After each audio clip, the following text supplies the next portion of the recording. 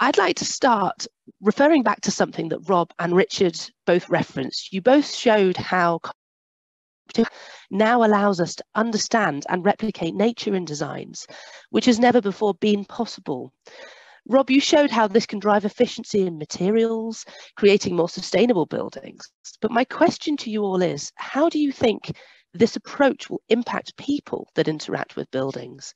And do you ultimately think this is going to be a positive or a negative impact in the long term? So can I start with you, Richard? I think, well, there's a lot of research that, biophilia actually has many benefits. So there's an initial positive response, I think, but there's also a kind of creepy response as well. I think that we often get, that sort of trypophobia, insect, fractal thing. There's a sort of reaction that we also can have where it triggers some other kind of inbuilt reaction. So I think that's something quite interesting. We've been playing with some of these aspects in our work, and even in some art I work on, and it's quite a fine line, I think. So I think they're both reactions that are instinctive by our relationship with nature already, but it's interesting, I think, that this sort of engineering and adopting these sort of processes can evoke the same reactions that nature does. So I think in general, I think we should be very positive. But I do think it's interesting because it seems to be not so much our cultural brain that's activated, but something much deeper, our sort of animal limbic brainstem or something that creates these reactions. And I think so that is something quite new in design in some ways, I think, and could be very interesting to study and work with. Interesting. So, Jakob, do you have anything to add there? No, I just had a question for Richard. Richard, when people come and experience your architecture, your building, is there kind of a cultural different how they experience it, how they experience the nature? Can you see that, or is there any understanding of that? Yes, we've seen some aspect of it.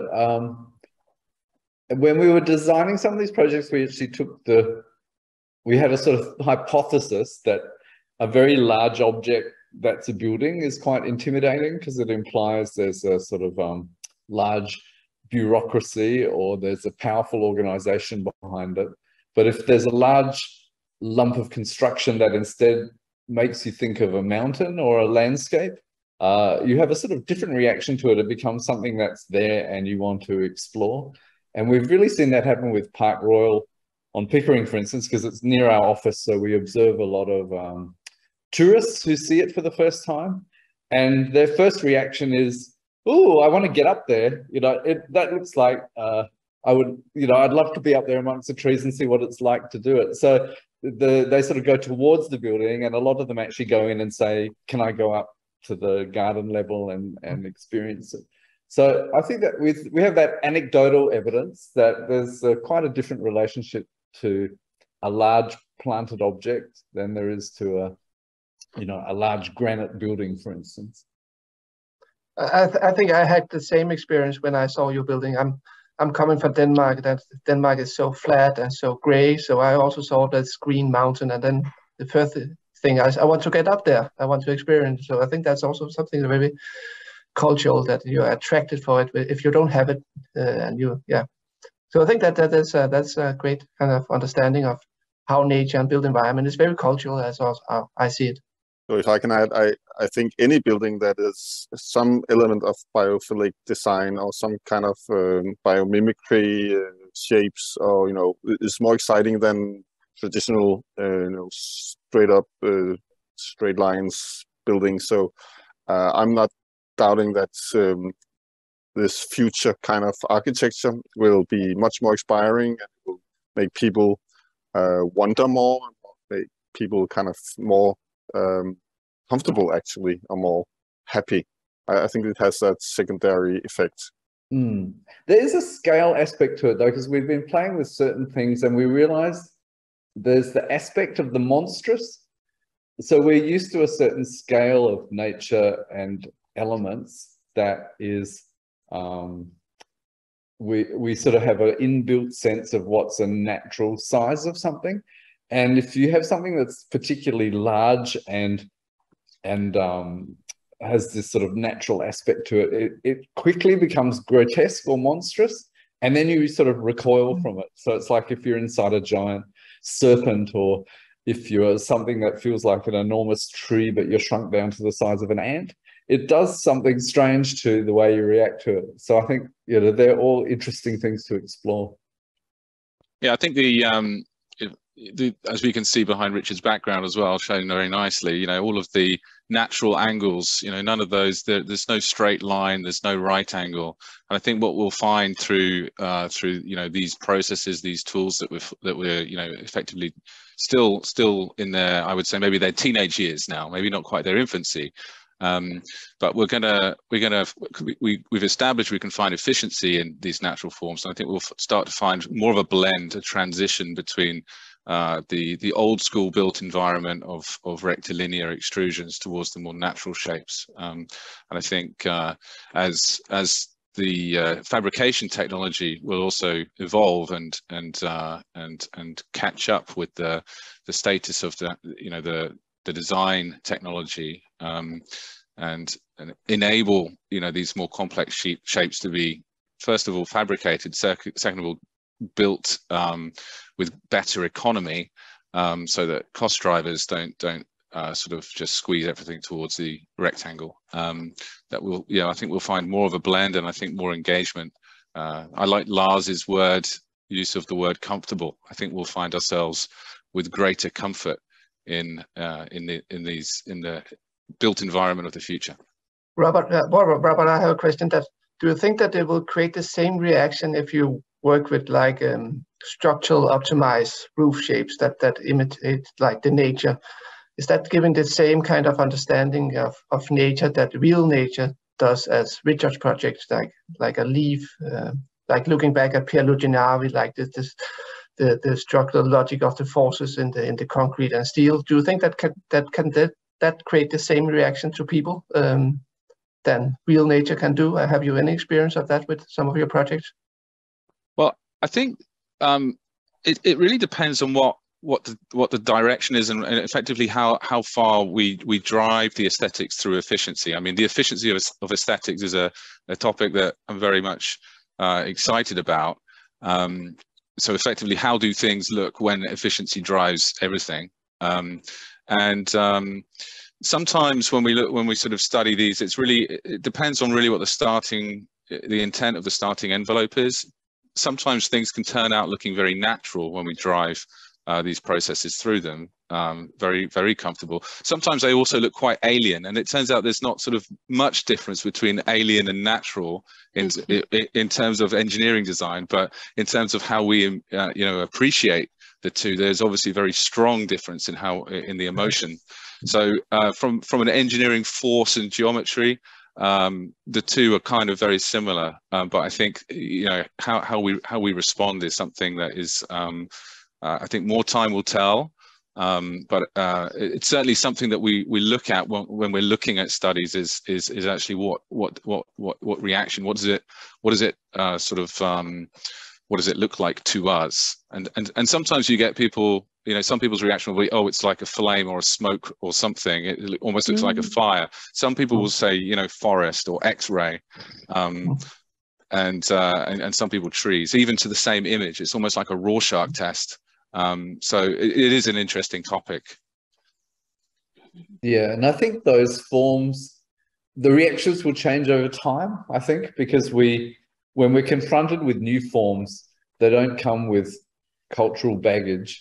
And so you start reacting individually, and some people react one way and another. But I think as time goes on and the forms become associated with certain things, you sort of learn to have a shared reaction with the rest of culture.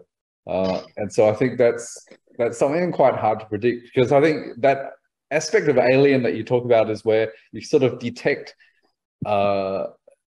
that there's order and organization in something, but it's not familiar, you know, so it feels like it came from an alien civilization.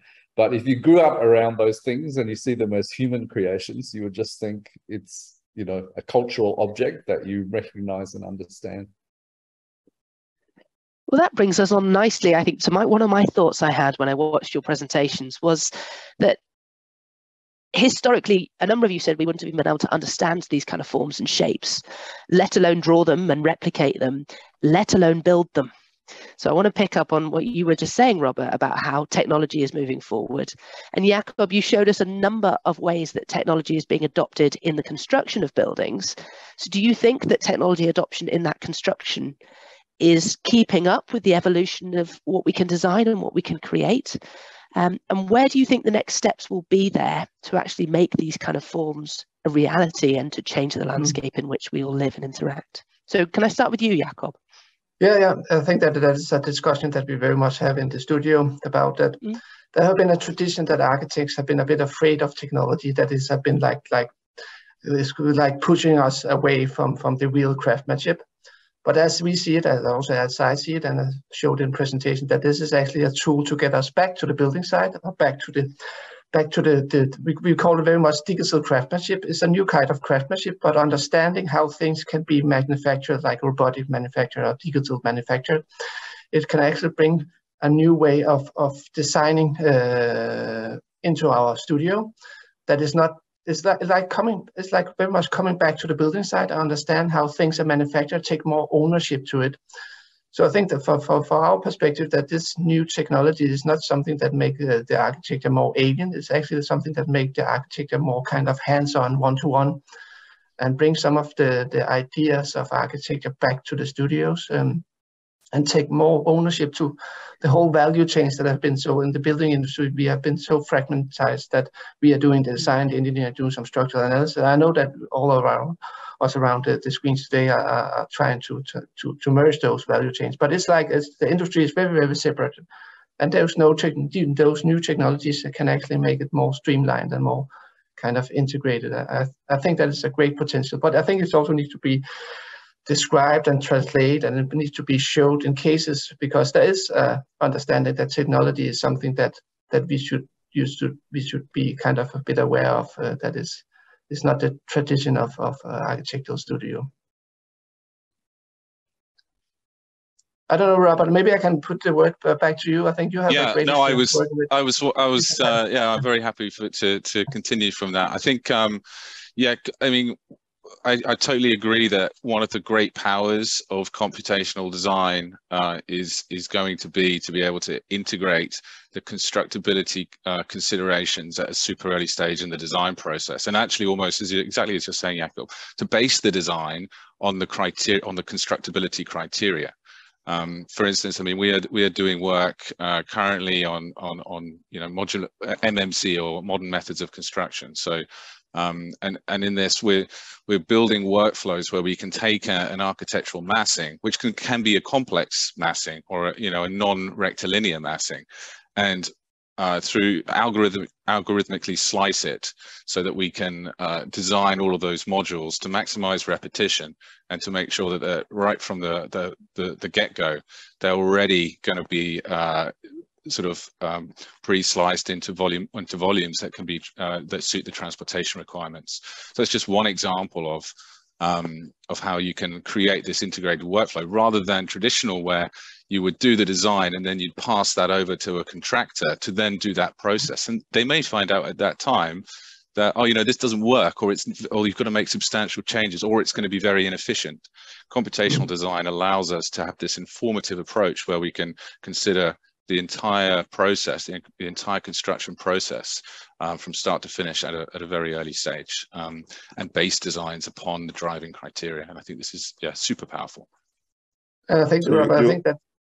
Sorry, last just. Yeah, I was just saying. I mean, you almost have to decide, how you're gonna fabricate the components before you start the design, because it's one of the main criteria. And so when I look at, for example, 3D printing, it's like a technology searching for a purpose. And once, I mean, in the beginning, 3D printing didn't make any sense, because we were still designing straight lines or straight walls. And why would you 3D print those? But once you start designing more organic shapes, then 3D printing starts becoming relevant. And so if you have that technology at your disposal from the outset, then you can also do your design to fit the technology, the manufacturing technology. And it'll be an easier day for us when additive manufacturing, 3D printing has that capability and that cost, product. But I mean, at the moment, we end up doing a lot of work effectively trying to post-rationalize complex design in meaningful ways with this sort of bespoke modularity process. But yeah, I think the 3D printing is going to be an absolute game changer when it becomes competitive with what we call traditional or even advanced construction techniques that we have. It will be a new curve of capability for sure. And I just have a comment. Ruud. Go for it, Jakob. I just fully agree with Lars that the things that we have seen with 3D printing is like traditional houses coming out of it with doors and windows, and that is not the way to go. We need to rethink the way that we design that it needs to change the expression, it needs to change the architecture, and I also agree with Robert when we need to understand the technology before we understand the design. If there's a robot that brings bricks together on the building site, it doesn't care if they bring the different 100 different types of bricks, but understanding that methodology into our design, we can make a facade that is much more diverse and have much more quality in it. So I think that's this understanding of going back to the building site and understanding how things are manufactured in new ways. That can be 3D print or robotic manufacturing or that, and bring that back to the design process. We can do new kind of forms that we have not done before, but with more quality in it, more architectural quality. Richard. Yes, I was just going to say, I think it's really a difficult transition for the market, and I think it almost needs a starting from scratch business that may totally replace normal contracting. That there's it's sort of design and build in-house with the machinery, and develop design and build perhaps as something where the whole chain can be re-engineered within a single entity. Because at the moment there's so many processes and the division of responsibility and the regulation and the legal aspects that make it really difficult, I think, to implement this sort of thing. So I'm imagining, that it could be one of these huge industry disruptors where companies that maybe start 3D printing accommodation, single story, end up becoming the new multinational engineering company that does enormous infrastructure projects, just because it's impossible for the other market to disassemble itself and put it back together in a way that works with these methods. Yeah, I fully agree with that. And so what in the EU, for example, there is regulation in place that has been almost conserving, it's been kind of protecting traditional methods and harming innovation. And as a result, because this was recognized a few years ago, there is a new regulation that has come out that is about innovation procurement and how you are allowed to not procure in the same way as in the past if you have an innovation objective. So I don't know about the rest of the world, but obviously you cannot just go out and find 10 different contractors who can 3D print a building. You have only one leading contractor who can do it, maybe. Even you might not even have that, but then you have to develop the technology or develop the setup to deliver a certain ambition that you have, a certain design. So yeah, it's going to be really a disruptive thing going forward. And it will need some brave clients too. Yeah. Yes, that's why I think the client's probably going to be the guy with the machine. Yeah. Okay, so I mean, there are some big challenges to that adoption and to some fundamental changes we're talking about there to our industry processes and our procurement and all those factors. But there's a statement you said in your presentation, Richard, where you said we have to start trusting the black box. And we are inherently a risk-averse industry. We're looking for certainty. The consequences of failure are significant, even on just one project. So as an industry, how do you think we will and can overcome these fears associated with adopting technology? And Richard, let's start with you. Yeah, I think it's a real challenge. And I think not only trusting the black box, but also the sort of, in some ways, the disappearance of authorship from design is also something really threatening and difficult to deal with. I think my presentation had a strong thread of that in it. But I think it ends up like, we end up having a sort of relation to it like we do to nature again, I think. When we look out of the garden, there's all kinds of things happening there at the atomic level and the cellular level that we still know nothing about, but we have become used to the fact that it's a kind of a reliable process with built-in variation, but we sort of we have a sense of what's going on and we trust the outcome. And like the sun rising every day, no one knew how that happened for a long time, but you get used to it, I think. And there'll be some kind of process like that, I think, where there's trustworthy procedures with testable outcomes, and we just get used to that bit being a bit of a mystery. Rob, do you want to come in on this? Some of the forms and structures and approaches you take are quite unique. So how do you help people get used to those new concepts, new ideas, new thinking? Yeah, I mean, fundamentally, I think people do trust buildings. I think the codes of practice that have been established for a very long time. People expect their buildings to do what they're designed to do. And to the point that people don't really realize almost how buildings are designed. And I, even when I explain what my job is to friends and people outside the industry, they might come back and say, "Oh, so you're an architect?" Or it's like, no, it's slightly different. So the engineering of buildings in itself is kind of almost so trusted that people don't realize it happens, which I always find interesting. But I think in terms of some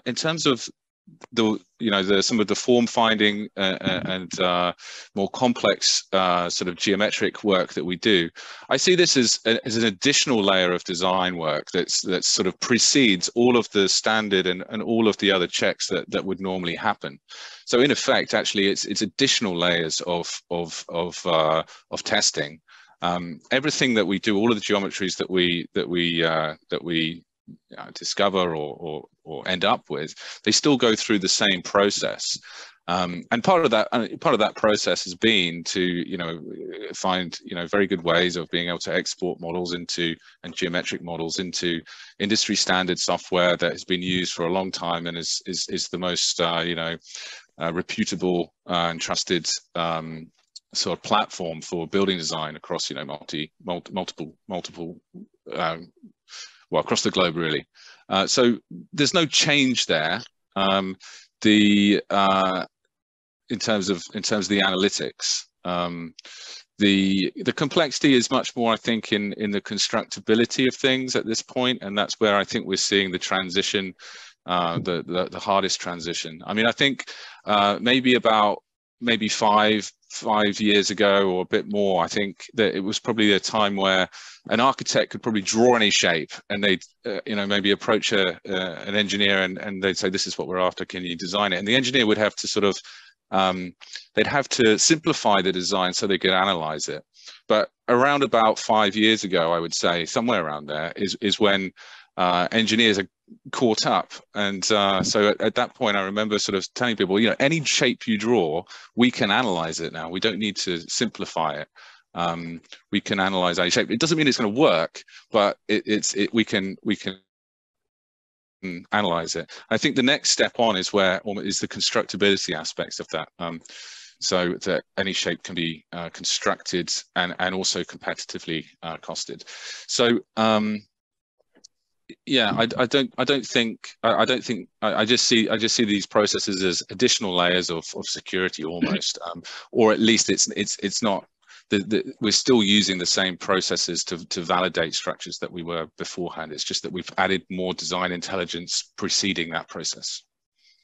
But Robert, I can sort of imagine a scenario in future with so many sort of multi-factor things being pumped into the programs, and mid-journey being hooked up to biomorphic structural design, and then say you threw in a whole lot of hazard analysis too, like planes being flown into the building and things that would also be factored into it. I could imagine in the end you would look at a plan and go, I have no idea what that thing is for. And maybe if you sort of unpicked all the processes, you would find it was from when the plane crashed into it, this thing was a failure, and so this thing was enormously enlarged. But it would be so complicated and with so many processes that it would essentially be a kind of incomprehensible plan, but you would know that it was the most optimized for this enormous list of parameters. And at that point, I think we would sort of start to lose any sense that we understood the building as we as professionals do now. I'd agree with that. I think fundamentally, we still need to have a very strong concept to our designs. I think computational design and what you just described there, Richard, sounds very, doesn't sound like a good outcome. I think real-time adaptation and not understanding why things are done for certain reasons, it would be a bad, would be unfavorable. But I think one of the great uses of computational design is actually being able to distill very clean and clear concepts that use more complicated geometry to achieve them, but they have an underlying, very simple logic to them, a very simple concept. And I think that's over the last few years of going in this computational design journey through structures, actually we found our concepts become much purer and more distilled and also more aligned with the architectural vision. And actually sometimes, the architectural vision can align to the structural concept. And I think that always helps. I think this is where engineering and architecture has to kind of come together and be developed as one.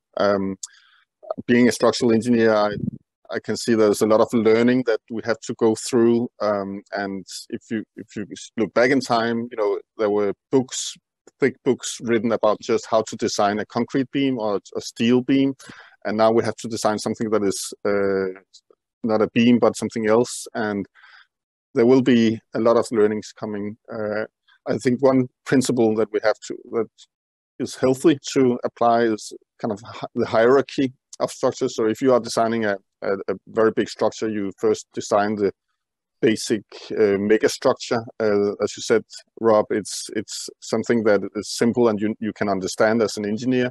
So you trust that this is designed in a way that will work, and then you design the secondary items and the tertiary items and so on. So there is a hierarchy to that you understand each of them. Jakob, do you have any thoughts on this? How do you see your clients overcoming the challenges that come with adopting this technology? We are very much looking into what we call generative design. That's what Robert is saying, that we put on a lot of parameters and then we make the algorithm come up with the answers. But it's not the answers that they come up with. They come up with a span of solutions, like 10,000 different solutions. And what we do with our client is to actually say that this is not coming up with answers, it's coming up with design directions. But the clients very much look like the overview that they can pull in one tab and say, we want more square meters, then the volume change into something new. So they can actually benchmark the business case with all those iterations. And I think that is the way forward, to use those algorithm and technology to get the overview and get the understanding of the business case and the parameters and the risk in the project. So that is how we use generative design or parametric design, is not to find the optimized answers, but no one have to. I agree with Robert, because if you find the optimized answer, no one can explain why it's the most optimized one, and we need the storage and we need the concept behind it. But we can use the technology to understand the parameters and where does it really have an effect on the environment and the business case and the risk. And that's how I see the technology. That is not something we should be afraid of. We should use it to create better architecture, more sustainable architecture.